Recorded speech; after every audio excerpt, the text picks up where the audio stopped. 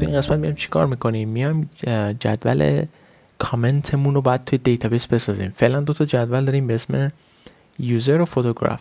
جدولی باید بسازیم، توجه بکنید، که به اسم مثلا کامنت. خب حتی مثلا یه وبسایتی مثل یوتیوب هم جدول کامنت داره که بس هر کامنتی ربط داره به آیدی اون ویدیویی که شما کامنت میدید بهش. مثلا اینجا آیدی رو میبینید که واسه فوتوگراف هست. من باید فورین کی یا کلید خارجی تو دیتابیس درست بکنم. توی ما اسکیول درسشو به شما دادم که ربط داده بشه به پرایمری کی این فوتوگراف ما که بتونه سریعتر یا ایندکس بشه بهش. حالا فورین کی زیاد مهم نیست، ولی باید ایندکس بشه که کارا سریعتر انجام بشه. وقتی که این کار انجام شد سریعتر داده ها پردازش میشن. میایم چیکار میکنیم؟ میایم مینویسیم این صورت، مینویسیم MySQL و بعد -u gallery و بعد مینویسیم password مساویه با پارس کلیک و بعد اینو میبندیم و اسم دیتابیس همون بود فوتو گالری. درسته؟ اینو میزنیم و وارد SQL همون میشیم. این اول میزنیم چی؟ بذارید با حروف بزرگتر بزنم شو. بعدم میاد از اون آدمایی که وقتی با دیتابیس کار میکنن از حروف کوچیک استفاده میکنن. شو تیبلز. دو تا تیبل رو دارید میبینیم بالا. این دو تا تیبل رو ما اینجا داریم. اینجا تیبلی که ما میخوایم درست بکنیم، من این رو پیست میکنم اینجا، ولی خب اون کی رو دیگه ندارم، فقط این پرایمری کی رو گذاشتم آیدی. الان اگر اینو بزنم، خیلی خب فکر میکنم you have an error check that. خب یه اروری ما داریم. آخرش اینه که ما یه ویرگول اینجا گذاشتیم و اون ویرگول اعتبار نداره و الان میزنم affected. خب الان میزنیم show tables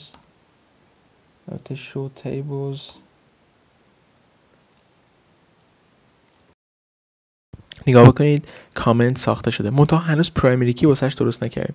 اینجوری پرایمری کی درست میکنیم که یا ایندکس درست میکنیم، میگیم alter table اسم تیبلتون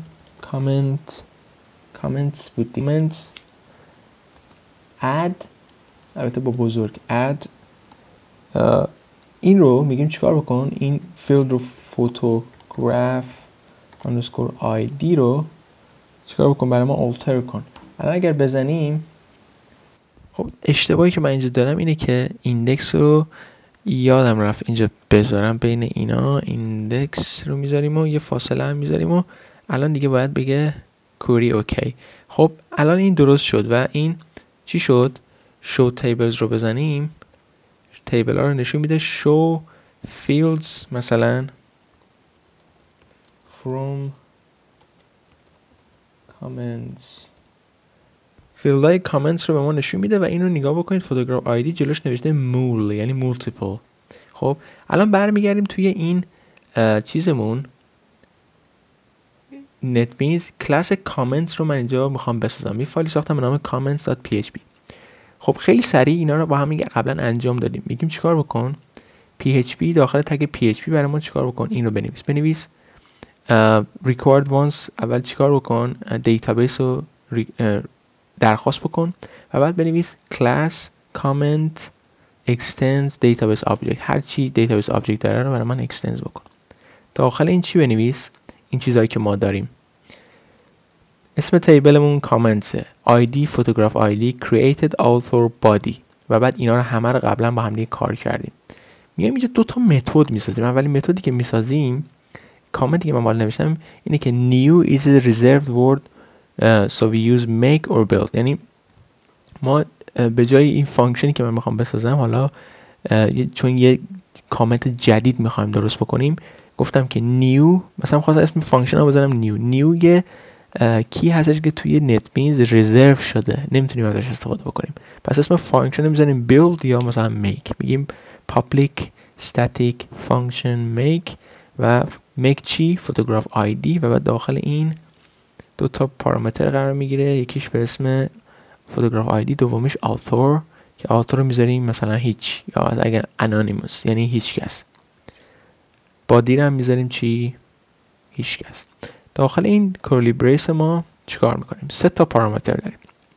یه if else استیتمنت من اینجا پیست میکنم، میگیم اگر فوتوگراف آیدی ما خالی بود، میبینید اولا empty بود فوتوگراف آیدی ما، یا اینکه آتور ما خالی بود، آتور ما اگر انانیموس همینجوری اگر نزنه میشه انانیموس، اگر خالی بود و یا بادی هم خالی بود، همش با هم دیگه یه جا برقرار بود، یعنی اگر آیدی نداد یا نداریم ما و یعنی مثلا یک کدومش اگر برقرار بود، اگه میذاشتیم یا یعنی هر سه تاش برقرار بود، یعنی درست برعکسی که من این چیزی که گفتم، یعنی و اگر گذاشتیم یعنی که سه تاش باید برقرار باشه، یا میذاریم یعنی یکیش باید برقرار باشه. خب من این میخوام سه تاش چی بشه؟ برقرار بشه.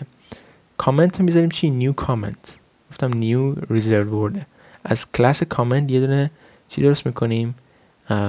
اسم درست میکنیم، میخوام ازش استفاده کنیم، یا میخواید اینجا سلف هم میذارید، هیچ مهم نیست. فوتوگراف آیدی رو میذاریم چی؟ به اینتیجر تبدیلش میکنیم اینجوری تو PHP، میذاریمش فوتوگراف آیدی، میره داخل این. created strf تایم بهتون یاد دادم، میره چی؟ داخل created این بالا. خب author از اینجا آتور رو میگیره میندازه داخل این، میره داخل این بالا. بادی رو از اینجا میگیره میندازه داخل این، میره این بالا.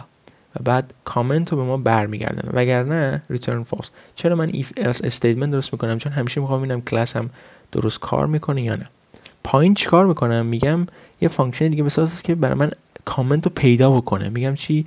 public static function find comment on و بعد اینجا داخل پرانتز می‌نویسم فوتو آیدی. وقتی که اینو نوشتم میام اینجا کرلی بریس همون درست میکنم، منتها قبلش می‌نویسم چی؟ فوتو آیدی مساویه با 0 فعلا. کرلی بریس داخل کرلی بریس هم چیکار کن؟ اینی که من میگم پیست بکن.